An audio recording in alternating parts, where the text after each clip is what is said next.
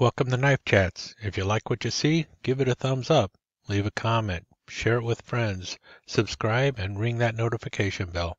Thank you. So the question raised its ugly head again. Why don't you like the Trapper? And I really haven't said I don't like the Trapper. I mean, it's a fine knife, and I can see why so many people use it. It's just not the knife for me. There's a difference between saying it's a bad knife and saying it's not a knife for me. But since people have asked me multiple times, I'm going to try and answer this once and for all. The Trapper is a wonderful knife. It is an absolutely wonderful knife, especially if you plan on selling commemorative knives one after another. And that's where they really come to shine, because they have these two really big blades and you can do all sorts of etching on them. Two blades for the price of one for all that etching. And then you also have the handle 4 1/8 inches long, and you can do all sorts of wonderful things to do a great commemorative knife with a Trapper. And that's what Trappers do best. They're excellent at being a commemorative knife. And that, my friends, is why Case sells so many Trappers, because they're turning out a commemorative or some kind of promotional knife one after another, and they're always doing it on the Trapper frame. They ignore every other knife out there almost to just pump out more Trappers, because they are set out to churn out Trappers, and that's what Case does best. They sell out Trappers like you wouldn't believe. And now every other company that makes Trappers, any other company that makes traditional knives, decide to follow Case's pattern and turn out commemorative knives on a Trapper frame. Do they use a Stockman? No. Do they use Barlows? No. Well, sometimes, but not very often. Mostly it's Trapper after Trapper after Trapper. And so I get tired of everything coming out on a Trapper frame. And Case would also have you believe that the Trapper is the knife that won the West. And that really just irks the crap out of me, because the Trapper was not even around until around the 1930s, when Case took its pen blade that used to be back here and they replaced it with a spay blade, and they came out with the Trapper, and they said, this is the knife that won the West. The knife wasn't even around in the West. It's only been around since the 1930s. So what? It's been around for about 90 years. But the knives that actually won the West, more like the Stockman and the toothpick.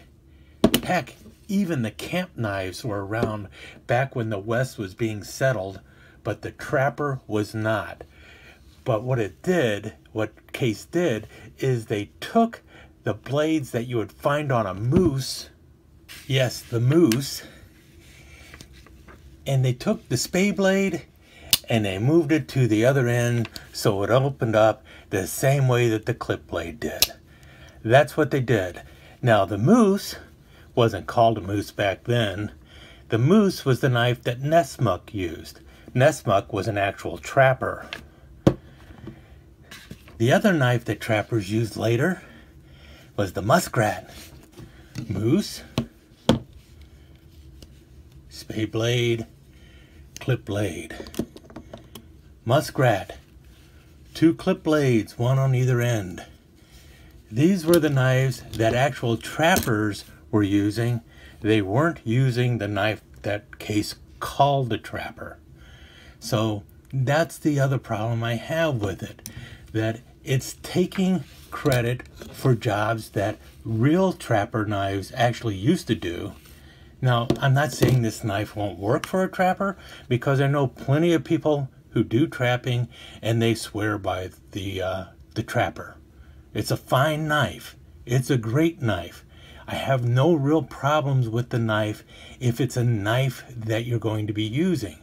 I can see why so many people use it. But it didn't win the West. It was created in the 1930s. It got a great name and it was great marketing, but the reason it still sells so well today is because Case just churns out every commemorative in the world on the Trapper frame when there are so many other knives out there. So I think that's part of the reason I have an issue with the Trapper.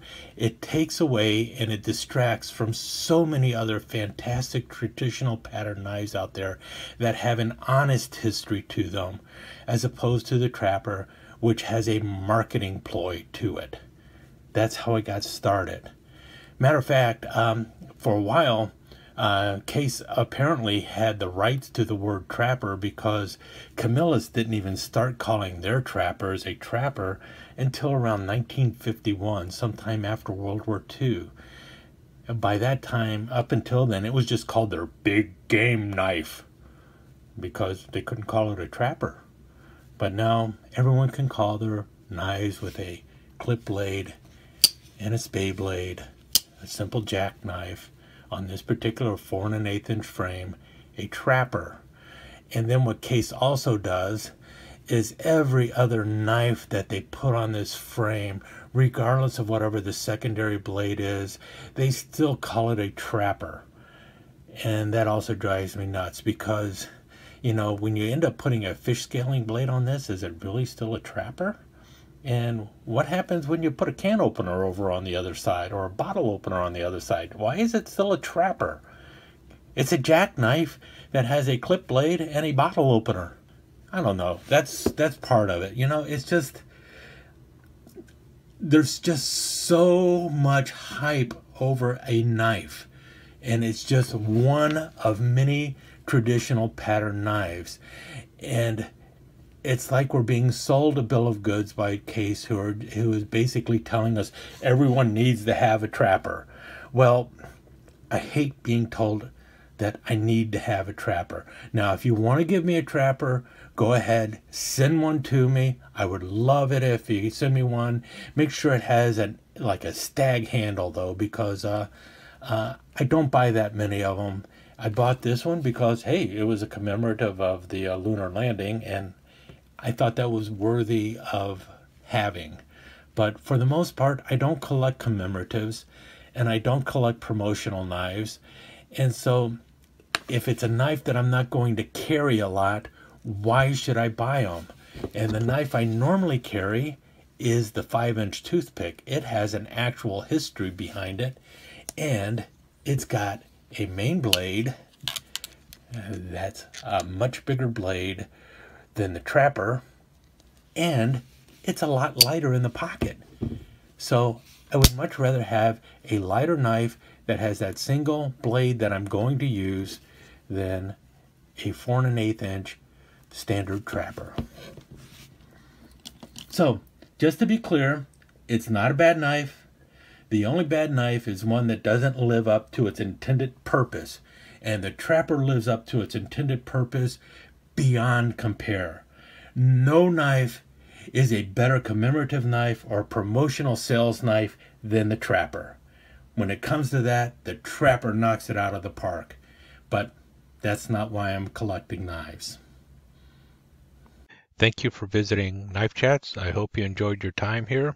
If you did, please give us a thumbs up and consider subscribing to the channel and ringing that notification bell so that you will be notified when the next episode of Knife Chats is up online. Thanks again. See you soon.